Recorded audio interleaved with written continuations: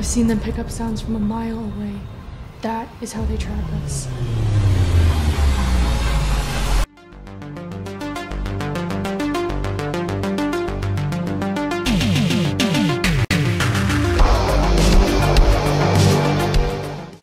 Hi, this is the Professional Amateur Hour coming to you with another review.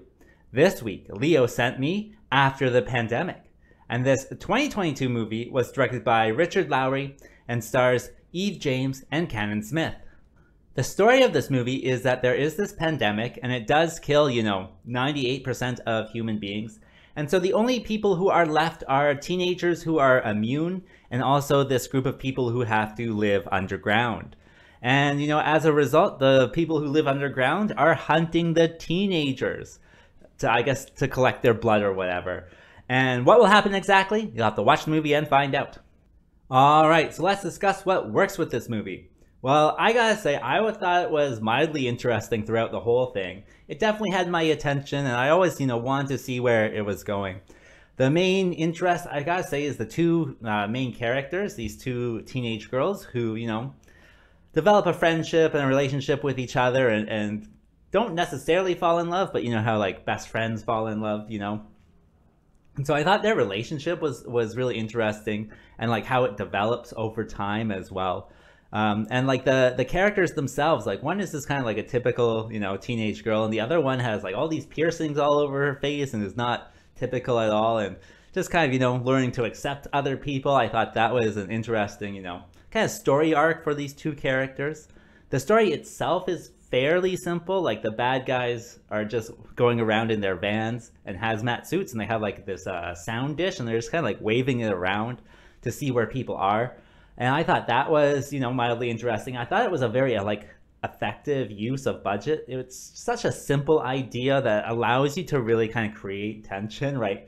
Like, will they hear like that footstep or that fall or whatever?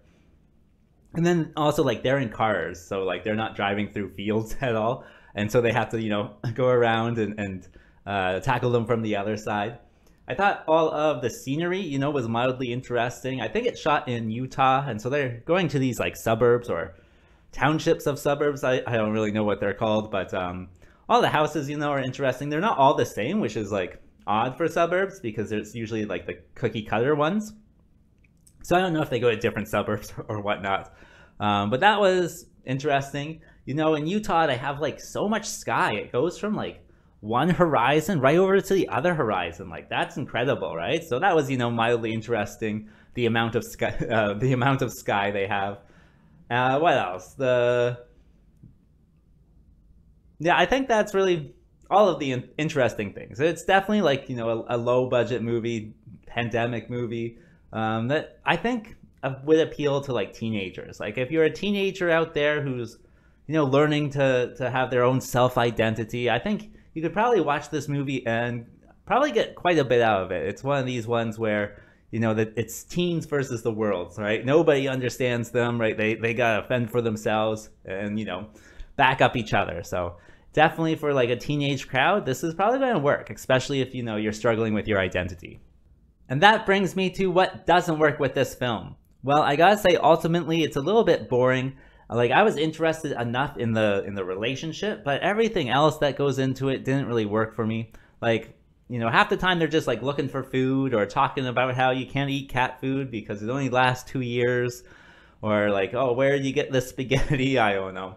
And so a lot of it just kind of seems like it's just them living their lives in the apocalypse, which is, mildly interesting, but not exciting.